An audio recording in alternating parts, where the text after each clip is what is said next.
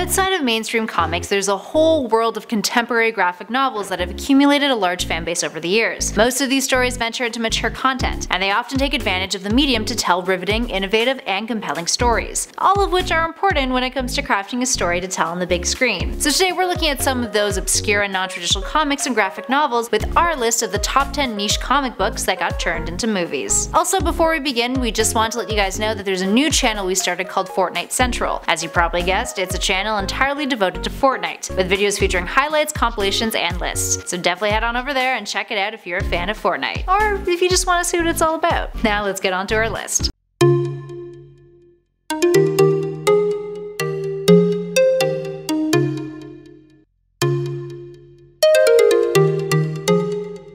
Number 10. Flaming Carrot Comics. Created in 1979, Flaming Carrot of Flaming Carrot Comics is a parody superhero that explores the superhero genre. While the character itself has never seen a film adaptation, one of the aspects of the character's world has. At one point in the comic, the Flaming Carrot founds the blue-collar superhero team, the Mystery Men, that would appear in a dream sequence of his in Flaming Carrot Comics number 16. The story was later adapted into the 1999 superhero comedy of the same name, starring Ben Stiller, William H. Macy, and Hank Azaria, as a group of heroes hungry to make a name for themselves, but they have pretty useless powers. Up next, number 9. American Splendor. American Splendor is a series of autobiographical comics created by Harvey Pekar in 1976, and featured a variety of other work by various artists. The film took a slightly different approach as an autobiography of Harvey, using the comics to dramatize his life. According to Harvey, Splendor was an attempt to stray away from the traditional mainstream use of comics, and to use the medium to tell a wider range of stories. I quote, "When I was a little kid and I was reading these comics in the 40s, I kind of got sick of them because after a while they were just formulaic." He's also known for his philosophy: comics are words and pictures. You can do anything with words and pictures. Up next, number 8. Red. Red was a comic published by Wildstorm, whose rights are now owned by DC Comics. Created by Warren Ellis and Cully Hammer, Red is about a retired CIA agent whose status has changed from green to red, meaning he's now got to fight and fend for his survival in order to remain alive. The film took a lighter approach than the comic,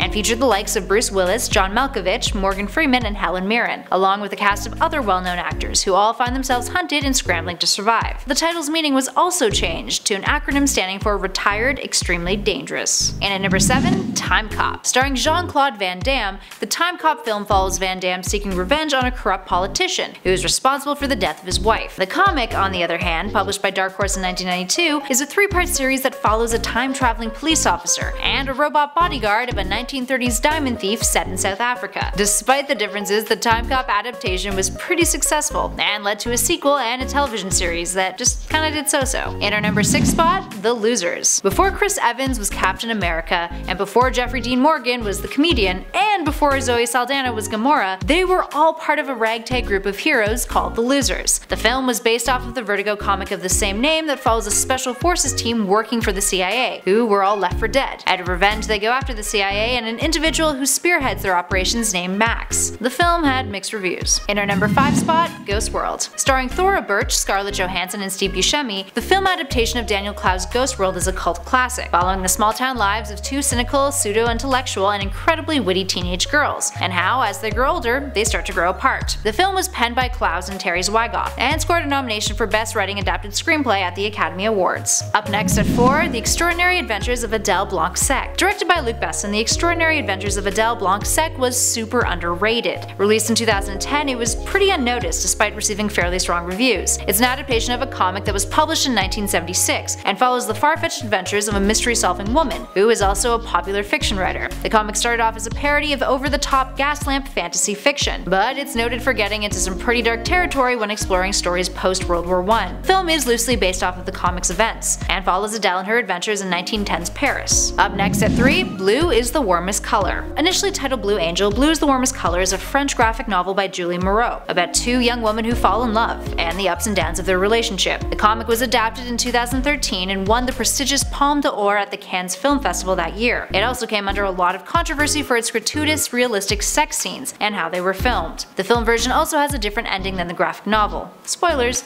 in which Adele is still alive. In our number 2 spot, Scott Pilgrim vs. the World. The 6-issue Scott Pilgrim series was crafted by Brian Lee O'Malley, and is a manga and video game influenced love letter to Toronto. It's filled with pop culture references and has a cast of young comically troubled adults. It follows the story of Scott Pilgrim, a guy guy who falls for a girl named Ramona Flowers, and in order to be with her, he must fight off her 7 evil exes. The film was adapted by Edgar Wright, and while it didn't do overly well at the box office, many see it as one of the best comic book film adaptations to date, managing to capture the essence of the comics without sacrificing much, minus Scott being played by Michael Cera, which some fans weren't overly keen on. And finally, in our number 1 spot, Persepolis. An autobiographical graphic novel, Persepolis follows the childhood and early adult years of a young woman growing up in Iran, during and after the Islamic Revolution. Part of the new wave of autobiographical writing by diasporic Iranian women, it's been described by Time magazine as sometimes funny and sometimes sad, but always sincere and revealing. It not only focuses on growing up as a girl in an often oppressive culture towards women, but also the daily dangers and tragedies that a war of that scale was capable of causing. The critically acclaimed film adaptation of the same name was nominated for Best Animated Feature at the 2008 Academy Awards. Despite this, both film and comic have had to deal with their fair share of controversy. In the US, parents from the Washington North Shore School District objected to it being part of the curriculum because it contained disturbing themes and content. Alright, there we have it, friends. Which of these comics is your favorite? Are there any that you guys have never heard of before this list? Let us know in those comments below. If you dug this video, please show some love by hitting that like button. Subscribe if you want to hang out with us some more. And don't forget to check out some of our other nerdy videos, like the ones flashing in the playlist currently on your screen. And make sure you check out Fortnite Central too. In the meantime, thanks for watching everybody. Catch you all in the next video.